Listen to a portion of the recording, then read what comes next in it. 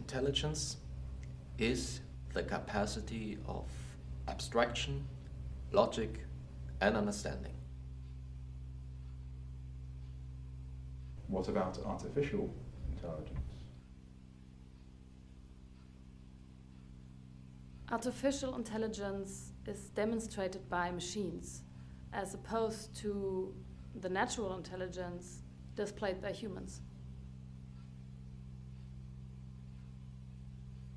But according to the Turing test, if a computer is able to imitate a human so well it can fool us, then the artificial intelligence will be close to develop an intelligence similar to ours. What's interesting is that when you program an artificial intelligence, there's a little piece of your mind that becomes a little piece of the computer's mind. So we shape the AI, but at the same time, the AI shapes us. Some time ago, we associated the AI with the image of a machine. But in reality, once we interact with it, we approach it as a human being. We cannot help it.